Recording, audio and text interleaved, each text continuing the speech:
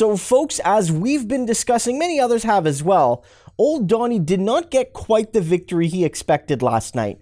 And in many ways, when you look at how low energy he was, and when you look at how the media reacted, it's clear that there are far more dark clouds than silver linings. But what was really interesting was last night, the media cut him off, interrupted him, and basically called him the racist a-hole that he is in the middle of this night of victory that actually, when you look at the data, has a lot of troubling signs for Trump. So I want you to watch all of this because we need to cut down this narrative that he is inevitable. And we also need to understand how this is a major opportunity for Joe Biden and the Democrats. But again, watch all of this because as I've been saying, if you hit the like and subscribe button and watch the entire runtime of the video, not clicking out halfway through or anything, YouTube will recommend this virally. It'll go mega viral and conservatives will see it too. They're not going to see what I'm going to show you because they don't watch this on TV, but they will get it recommended to them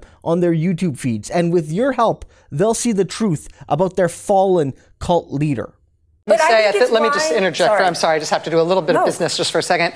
At this point in the evening, the projected winner of the Iowa caucuses has just started giving his victory speech. We will keep an eye on that as it happens. We will let you know if there's any news made in that speech, if there's anything noteworthy, something substantive and important. The reason I'm saying this is, of course, there is a reason that we and other news organizations have generally stopped giving an unfiltered live platform to remarks by former President Trump. It is not out of spite. It is not a decision that we relish. It is a decision that we regularly revisit. And honestly, earnestly, it is not an easy decision, but there is a cost to us as a news organization of knowingly broadcasting untrue things. That is a fundamental truth of our business and who we are. And so his remarks tonight will not air here live. We will monitor them and let you know about any news that he makes. Steph, I interrupt you. I was just saying, I believe that's why J.B. Pritzker is not afraid or not answering Joy's Gaza question. I want, though, to look at this another way.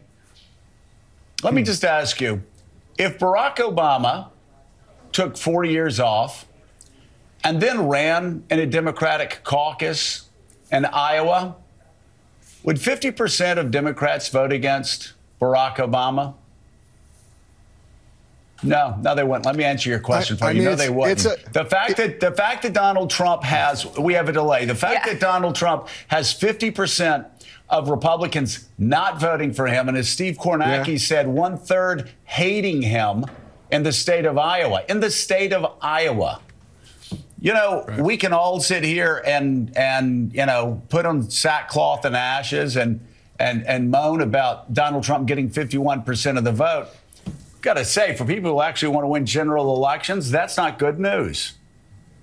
Right. And there wasn't really a delay, Joe. I was trying to make a calculation in my head. You know, in a way, Trump didn't really even take any time off. I mean, here's the analogy that's the right analogy. You know, Trump transformed, you know, Iowa was a state that, to bring up Barack Obama, Barack Obama wins this state in the general election in 2008. He wins the state in the general election in 2012. Trump comes in here, comes in third in the Iowa caucus in 2016, but wins the state, turns it red in 2016, turns it red easily in 2020. So he's actually run here as a presidential candidate in the last two presidential cycles. He hasn't taken any time off, right? He's effectively the incumbent running in the Republican Party. So if you thought about that, imagine Barack Obama has wins Iowa in 2008 and wins it in 2012, and now Barack Obama's running in the Iowa caucuses in 2016. What would Barack Obama's margin have been in Iowa in the 2016 Democratic caucuses? Would have been, I would reckon, 95%. I mean, 85%. I mean, he would one of the most popular Democratic presidents in history. Trump getting over 50 was an achievement for him in terms of proving that he has the majority of the Republican Party, at least here in Iowa. But it is a sign of something that there continues to be this large. People know Donald Trump really well. He has transformed the party, but Republicans know him really well, and there is still. There may not be enough of a hunger to depose Donald Trump as the Republican nominee. But there is a large hunger in the party for people who want to depose Donald Trump. And those people who voted last night for Nikki Haley, some of them who voted for Ron DeSantis, those people are not, normally you would say they'll fall in line behind their Republican nominee in the general election. A fair number of those people are Democrats and independents who were out there for Nikki Haley last night. They're likely to be voting for Joe Biden when it comes in 2024. Enough to make Iowa blue? Probably not. But as a national indicator, it's an important thing that points to Trump's weakness as a general election candidate. Yeah, and I understand what people are saying. Oh, they say, well, look at the polls right now. Yeah, okay, look at the polls right now. I'll look at the polls and next year around the around election time. And again, this doesn't 50% of people voting in the Iowa caucuses against a former president is bad news for that party's prospects in the general election. Not good news. And again, let's ask what Barack Obama would have gotten if he'd done the same thing, and it would have been in the high 90s. Interesting. We understand, at least Kristen said, they got rid of the teleprompter right before he was starting to speak. And then, as Jake emphasized, very uncharacteristic. You don't want to read too much into it, but clearly he got the message that this is when he was saying, Caitlin, come together, praising his rivals, that was what he wanted people to hear in this moment. Yeah, it shows how confident he feels coming off of this win. I mean, I haven't heard Donald Trump give a speech like that probably in 8 years. And I've been to a lot of Donald Trump speeches. I mean, he hasn't called Ron DeSantis Ron since Ron DeSantis entered the presidential race. He has only called him by nicknames and called him disloyal. And to see him give that speech, I think, speaks to how he feels after this victory tonight. But I also think this is a speech that he's giving after he has not had any wins in several years. I mean, he lost the 2020 election. He's facing 91 criminal counts. He's going to be in a New York courtroom tomorrow for a trial where a jury will determine how much he owes the columnist E. Jean Carroll for defaming her, something that they've already decided. They're not deciding that. They're deciding how much he owes her. And I think that is what is fueling that attitude that you saw there, where he was speaking graciously of his opponents, clearly calling on them to drop out of the race and talking about this notion of uniting the country, which struck me given obviously how polarized the country is at this moment, and this idea of uniting liberals and conservatives in that speech. But I think it's also because he has not had a win like that in so long. I mean, he's only dealing with criminal charges and civil suits and trials. But he's trying to keep a sense of inevitability about this. I mean, this is the kind of speech you would expect to hear from a candidate after Super Tuesday, if they've won, 5 or 6 states and they're rolling to the nomination. This is the very first contest, the first one. And he was sending all kinds of signals to Capitol Hill, to his rivals. He just 2 days ago was attacking Vivek Ramaswamy. Tonight, he was praising him. He was using Ron DeSantis' actual name. I mean, he's sending a signal to his party, this thing is over. And he wants them to get on board. We'll see what happens. But that was the signal that was unmistakable to me as he heads into this next week going into New Hampshire. And I was struck. What are your takeaways from the result last night? Well, first of all, 50-50 for an incumbent really sucks. This is not good for Donald Trump. I don't care how they spin it. I get it that he won more delegates than the other candidates, but he got 50% of the vote in his own party after being an incumbent president. As you guys have said, that's not good. And then think about the money that was spent and how much of it was spent on negative ads. $70 million was spent by DeSantis and Haley, only $11 million by Trump. Of that, all that money, most of it was negative ads against DeSantis and Haley. No negative ads against Trump. I mean, there was no negative ads against Trump, and he still only managed 50% of the vote. Can you imagine having an election where your opponents refuse to run a negative ad on you? It's crazy. So this,